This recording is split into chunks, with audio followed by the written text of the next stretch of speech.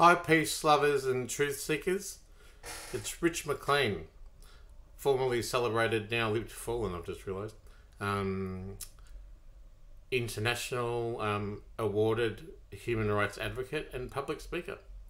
And I've always worked for 25 years for helping marginalised people. I just want to say currently I'm homeless. I'm bereft of prosperity, and that was intelligently designed. I've worked an uphill battle my whole life. I wish to say quite bluntly, I cannot go to police. I'm a failed whistleblower at IBAC, APRA, ASIC and the Commonwelath Ombudsman. I've lost millions and millions of dollars in detriment, and this has been a process in which I was set up to fail from the start. As a person with a disability, the Charter of Human Rights of people with a disability, ratified by the government in 2008, should say that I should have a lawyer. That's pretty basic stuff. I've never had a lawyer, and I'm actually banned from the legal service. Unknown caller. Oh, someone's calling me. I'll give him a call back. Hang on. Hang on a moment. So, yeah, I can't go to any lawyer either. So, the Attorney General already knows I've lost 1 to 2 million at AFCA and 1 million at Australian Human Rights Centre, and that I lost a malpractice case and was framed by a very powerful lawyer, and my former partner, who was an ASIO agent, who owes me $500,000. It's never been about money for me, but I must say, if no one intervenes, I'm in a desperate situation of not having enough food or medication or care, and even the NDIS minister, of which I'm a provider and a participant, but suffered an injury from my work,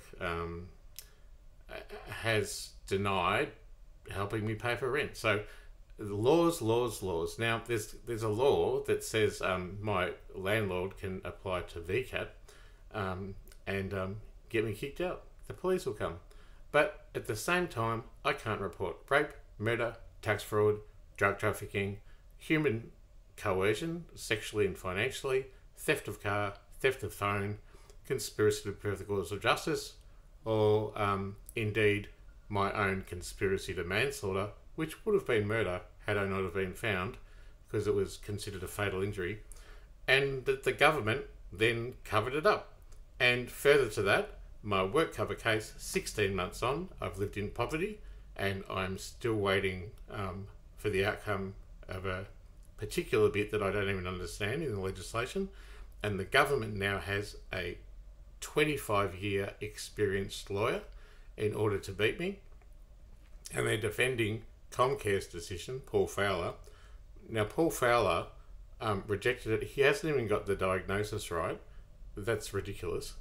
And he is the old head at WorkSafe. Now, WorkSafe was the first place I went, and they refused to help me. Paul Fowler was the old boss at WorkSafe.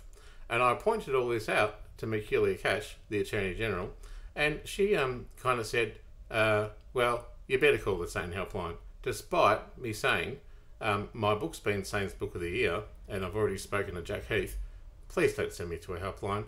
I needed intervention and justice. I'm a kind person. I've devoted my whole life to helping people. And now I need the intervention of a government agency, such as the Attorney General, to intervene. And she lashed me by replying via proxy with no name via anonymous letter, saying I should call the SANE helpline. Now, this is a vexed thing. I'm absolutely fucked. Because I asked the Prime Minister of Office of Prime Minister and Cabinet for my freedom of information to try and unpick this entirely ungodly victimisation of me that has led me to my death and has led me further to having a memory issue and then a mental illness, and being denied by the NDIS minister, been categorically scapegoated over decades, and at the same time being a well-known human rights awarded advocate who I was exploited for my vulnerability, and then the Office of Prime Minister and Cabinet, the big head honcho, says that oh, your case is way too complex and voluminous. Voluminous sounds like a perched breast, doesn't it? And so I waited longer, and the Office of Information Commissioner got back, and then the Prime Minister reckons I don't exist. Well, fancy that. See that? That's a cancer. No one's seen to that. 4 or 5 months old. See this? It's a brain injury. That's pretty shit. See this?